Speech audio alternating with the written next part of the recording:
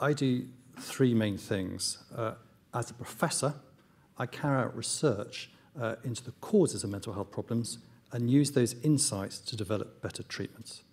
As a clinician, I see patients in the NHS, often with the most complex problems, and test out new face-to-face therapies.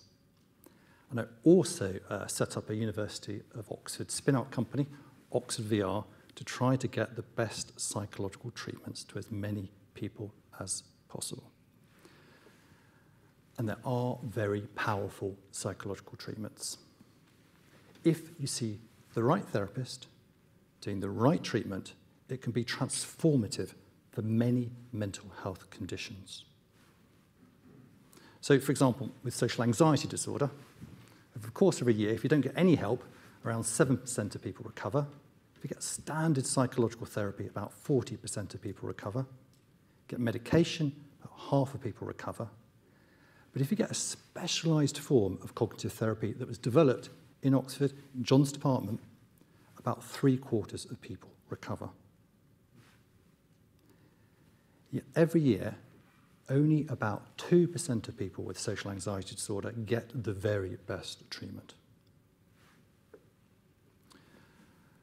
And what I think is that you can use immersive virtual reality, VR, to enable millions worldwide to get the best psychological treatment. Why do I think that? Well, fundamentally, because I think mental health problems are inseparable from the environment, which is exactly what Kath has been saying.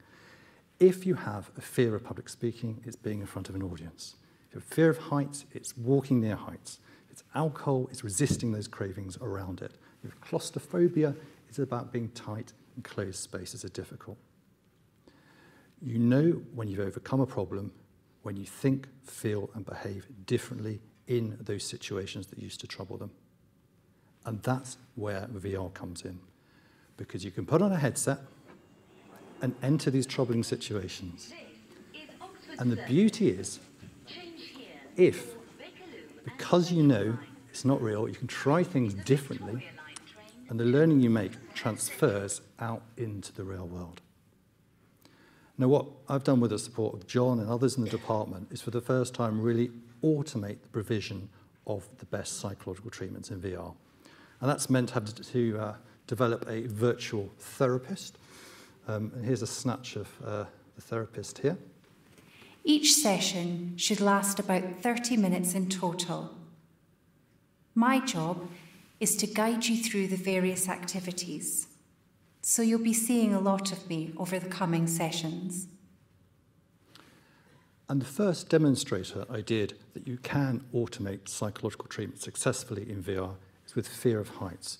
And I'll give you a sort of before and after the VR treatment video now. This is Richard, before therapy, and he was asked to go and stand near the balcony there, which was terribly difficult for him.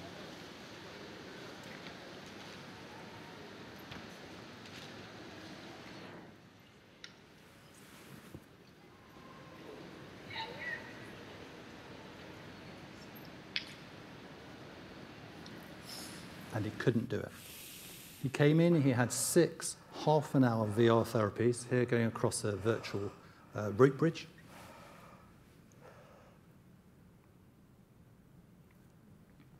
And after therapy, back to the balcony.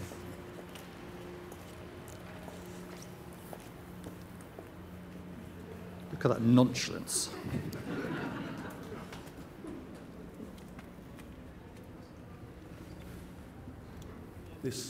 This would have been simply impossible 3 months ago. It would have been total avoidance. I wouldn't even have attempted this. And I'll also show you Faye, who had a less severe fear of heights, but it meant that she couldn't go on escalators, as you're about to see.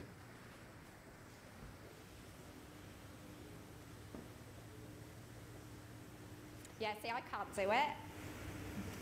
You've now completed all the tasks on this floor. She did all the therapy in one morning. Do you feel safer around heights than you did when we first arrived on this floor?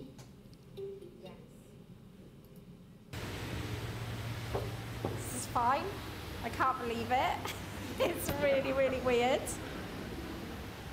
It's fine. I don't even need to hold on. That's so weird. Of course, we carried out a randomised controlled clinical trial with 100 people who on average had their fear of heights that had them for 30 years. And as you can see, the VR treatment group, substantial reductions. The average reduction of fear of heights was 68%. It's a huge clinical effect. But my ambitions have not been just to develop treatments for fear of heights. It's about developing treatments for many other mental health conditions. And that's intensive work because, as Willem was highlighting, you need the best psychological science there. You also need to get the synergy also with the patient view. And the picture there is of some of the patients advising us in the Game Change project to treatment for schizophrenia. You need to have those elements working with people who are in the games industry, developing the software. We go through all the medical device regulations. We carry out the clinical trials. And we also work out how you get this on the ground in clinical services. Currently developing automated psychological treatment through VR for schizophrenia. We're working on a treatment for depression and others too. And I'll leave you with one example that we're doing, which is a treatment for adolescents for social anxiety. I'll give you a sneak preview of some of this. They go into difficult social situations, such as having to give a speech in front of a rather difficult audience of their peers.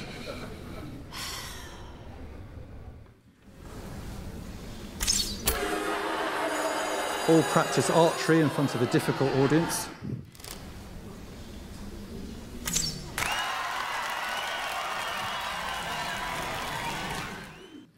So that's the potential promise of VR for mental health.